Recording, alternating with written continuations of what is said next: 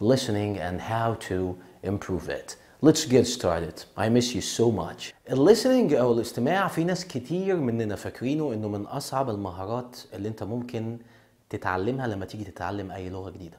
بس أنا شايف عكس كده خالص. أنا شايف إن listening من الحاجات السهلة جدا لو أنت عارف إزاي إنك تسمع.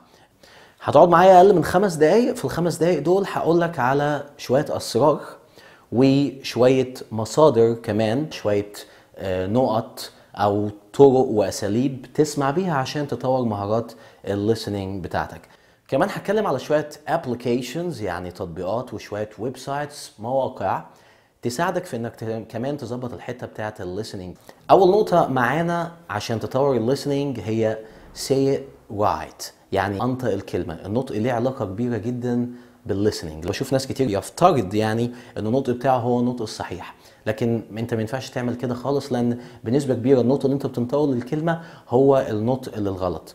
singer المغني مش singer، اوكي زي ما احنا بنقولها. فتخيل ان انت بتيجي تسمع الكلمه دي من نيتيف وودانك مش متعوده عليها، لان انت عمال تنطق غلط وبتعود ودانك على النطق الغلط. عمر ما ودانك هتسمع النطق الصح. بعتمد على قاموس اسمه كامبريدج ديكشنري اونلاين. القاموس ده بينطق امريكان انجلش وبريتش انجلش. دايما اي كلمه بتتعلمها جديده حاول تروح تنطقها. تاني نقطة معاك هتفرق معاك جدا في الليسننج، وحاول تشتغل عليها على الأقل مرة واحدة في الأسبوع، حتى لو هتاخد منهم 5 كلمات بس، هي المينيمال بيرز. المينيمال بيرز عبارة عن الكلمات المتشابهة في الإنجليش في النطق، ودي في منها كتير. أنا بشوف دايما الناس البيجنرز بيعانوا في الموضوع دوت، زي مثلا كلمة rich يعني غني، وريتش يعني يوصل، زي كلمة than within، زي كلمة want يريد، وwant اللي هي I will not في الانجليش.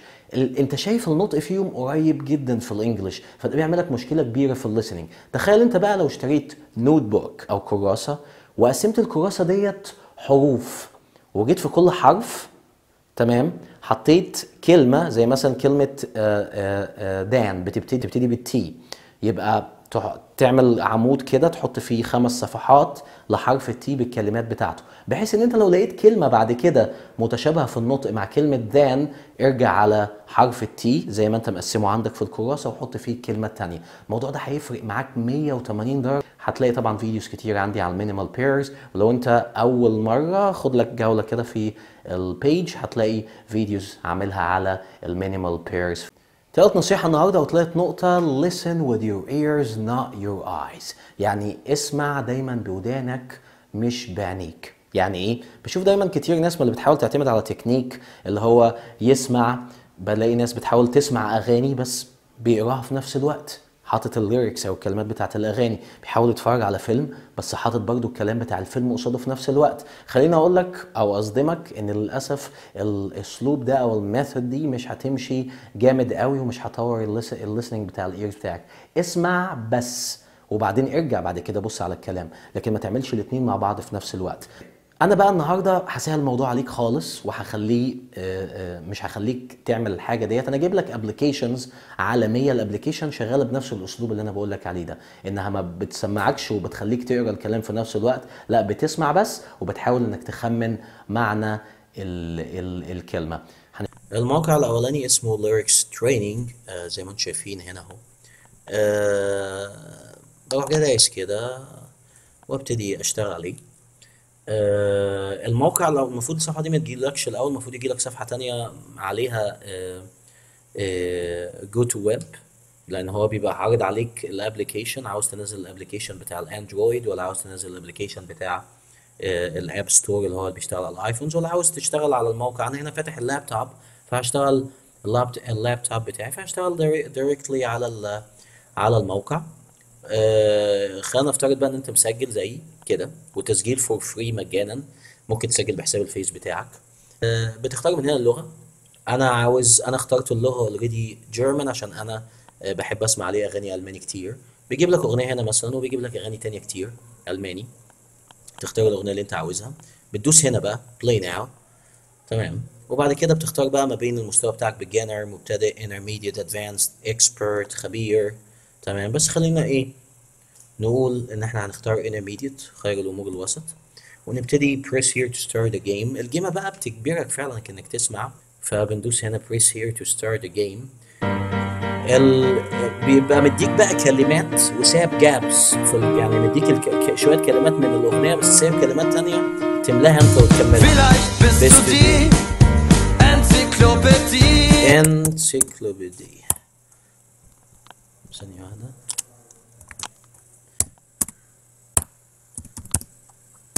بدي تمام واكمل عادي خالص.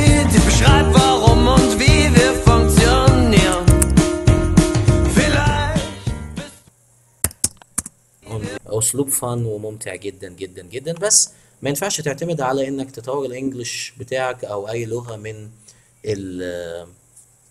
الاغاني بس، لان الايقاع بتاعي بيبقى مختلف شويه. عندي بقى ابلكيشن تاني مكمل او موقع تاني اسمه eslab.com، ده ملوش حل ومش عارف ازاي لغايه دلوقتي هو فور فري او لسه ببلاش.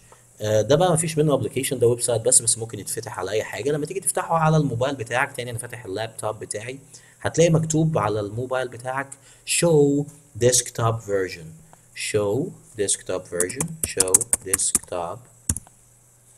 version يعني وريني الفيرجن بتاع الديسكتوب بتاعك show desktop version. عشان يفتح زي كأنه فاتح على اللاب، هتدوس عليه وبعد كده هتلاقي زي ما انت شايف عندنا 3 columns، 3 عواميد هنا. اوكي، العمود الاولاني easy والتاني medium والتالت difficult، فبرضه مقسم الموضوع بطريقه حلوه جدا حسب المستوى بتاعك، مش كله في بعضه. هنبتدي مثلا بمواضيع من مواضيع الايزي، واجين دايزين وفاتحين، شوف اهو فتح. هتلاقوا طبعا هنا التراك بيبقى دقيقه دقيقتين ماكسيمم. تبتدي تسمع التراك دوت على الاقل مرتين او 3 مرات. لو انت فاهم طبعا اسمعه مره واحده، مش ما فهمتش قوي ابتدي بص على الاسئله ديت تمام. طيب ليه انا عاوزك؟ طيب خلينا نقول انك ما فهمتش، بعد كده تعمل ايه بقى لو ما فهمتش خالص؟ في النهايه هقول لك بقى على حاجه ممكن تعملها. شايف سكرول داون، انزل كده ودوس على هنا حاجه اسمها كويز سكريبت. لما تدوس على كويز سكريبت ديت في كل تراك هيطلع لك الكلمات بتاعه التراك. واحد يقول لي طيب يا عم ما انا اعمل كده من الاول وخلاص، ابص على الكلمات واحل والدنيا حلوه قوي، او ابص وانا بسمع. لا، ما انا زي ما قلت لك listen with your ears not with your eyes. لازم تشغل ودنك الاول لوحدها مره واثنين وثلاثه وبعد كده تبص على الكويز سكريبت. لكن لو شغلت الكويز سكريبت من الاول، انا بقول لك من دلوقتي اهو بلح، والموضوع مش هيبقى ليه قيمه كبيره جدا. guarantee you، انا اضمن لك لو اشتغلت على الموقع دوت يا سيدي 5 دقايق في اليوم، 10 دقايق ماكسيمم، صدقني في اقل من شهر هتتطور الليسننج بتاعك، يتطور كتير مع الموقع التاني. Learn some secrets to listen better. دي نمبر 4، يعني اسمع شوية أسرار أو اعرف شوية أسرار تخليك تتعلم أو تسمع أسرع أي لغة. زي ما احنا قلنا قبل كده، حتى لو أنت اتعلمت الكلمة كويس في القاموس، القاموس لوحده هيديك نطق الكلمة صح. القاموس في الانجليش هيفشل في ان هو ينطق لك جملة على بعض صحيحة زي ما النيتيفز بينطقوها وبنفس السرعة. طيب الحل ايه؟ الحل ان في اسرار او سيكريتس في اي لغة بتخليك تسمع اسرع. الاسرار دي لها علاقة بان ازاي تقول الجملة كلها كأنها وحدة واحدة، كأنها one unit.